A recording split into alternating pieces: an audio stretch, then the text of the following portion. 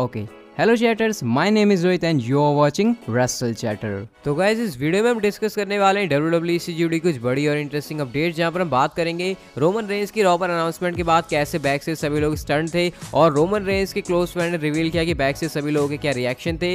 इसके अलावा एक बड़ा लेजेंड जो कि काफी टाइम के बाद हमें रिटर्न करता हुआ दिखाई देने वाला क्राउन ज्वेल इवेंट में और TLC के मैचेस के लीक होने के बारे में। सबसे पहले क्राउन ज्वेल के लेजेंड के बारे में बात कर लेते हैं। तो आपको बता दूं हुल्क हॉगन, जिनकी अपडेट्स काफी सारे आ रही थी, वो अब जल्दी WWE वापसी करने वाले हैं। तो आपको बता दूं यहाँ पर अपडेट्स आ रहे हैं कि WWE की तरफ से ये चीज़ कंफर्म हो चुकी है कि हुल्क हॉगन आने वाले हैं क्राउन ज्वेल इवेंट में। अब आप लोग सोचिए वो वहाँ क्या करेंगे, तो वहाँ रेसल तो नहीं करेंगे, लेकिन अपडेट्स यहाँ पर ऐसे आ रही हैं कि होगन वहाँ पर आकर क्राउन ज्वेल इवेंट को होस्ट करने वाले हैं। तो देखते हैं WWE आगे कैसे बुक करते हैं क्राउन ज्वेल में हुल्क हॉगन को। अगली अपडेट की तरफ बढ़ते हैं जो कि जुड़े यहाँ पर TLC के मैचेस लीक होने के बारे में। तो आपको बता दो TLC पे पर व्यू हमें देखने को मिलेगा मिड दिसंबर में इसी साल 2018 में, और इसकी जो ऑफिशियल वेबसाइट है जहां पर ये मैच होने वाले हैं, इस एरेना की ऑफिशियल वेबसाइट के ऊपर कुछ मैचेस को अभी से एडवर्टाइज किया जा रहा है। जहां पहला मैच है रॉ की वुमेन्स चैंपियनशिप के लिए रोंडा राउजी वर्सेस नाया जैक्स के बीच। जैसे कि हम लोग देख ही रहे हैं कि नाया जैक्स अब आगे चैलेंज करने वाले रोंडा राउजी को, क्योंकि वो एवोल्यूशन पेपर में जीती थी बैटल रॉयल।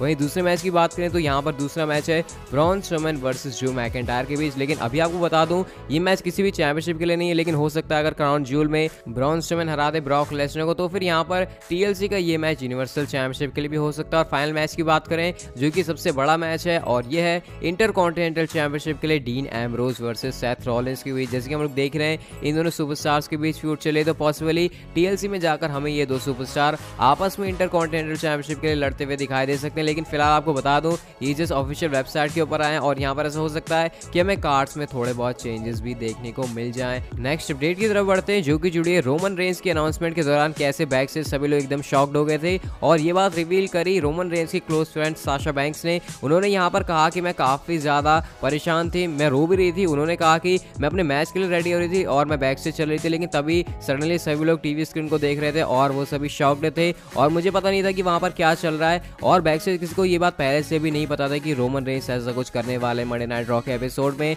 लेकिन उसके बाद जब वहाँ पर सभी को पता चला तो सभी एकदम से हैरान थे। उसके बाद मैं आगे गई और मुझे पता था कि रोमन रेंस सबसे ज़्यादा अमेजिंग पर्सन है जिससे मैं आज तक मिली हूँ। उन्होंने मुझे मंडे नाइट रॉ पर काफ़ी सारी चीज़ें बताई हैं। आगे उन्होंने यहाँ पर रोमन रेंस की तारीफ भी करी। उन्होंने कहा रोमन रेंस लॉकर रूम के लीडर हैं, वो सभी लोगों को देखते हैं, और यहाँ पर कोई भी ऐसा पर्सन नहीं है जिसके पास बैड वर्ड्स होंगे रोमन रेंस के लिए। और मैं ऑल द बेस्ट कहती हूँ रोमन रेंस को, और मुझे पता है कि रोमन रेंस इस ल्यूकीमिया से काफ़ी आसानी से पार पा लेंगे। तो ये यहाँ पर कहा साशा बैंक्स ने रोमन रेंस के बारे में, और रिवील किया कि बैक स्टेज वहाँ पर सभी लोगों के क्या रिएक्शन थे जब रोमन रेंस ने इस बड़ी अनाउंसमेंट को रिवील किया। तो बस आज की वीडियो यहीं तक थी। आई होप आपको वीडियो अच्छी लगी होगी, तो लाइक जरूर करना, कमेंट करके आप लोग मुझे बताना कि आपका क्या रिएक्शन था जब आपको पता चला रोमन रेंस की ल्यूकीमिया बीमारी के बारे में। इसके अलावा आप चैनल को सब्सक्राइब करने के साथ उस बेल आइकन को भी प्रेस कर दीजिए, ताकि आपको हमारे चैनल पर इसी तरह से WWE की अपडेट्स, न्यूज़, रूमर्स और कुछ इंटरेस्टिंग बातें जानने को मिलती रहें। सो सी you guys in my next video.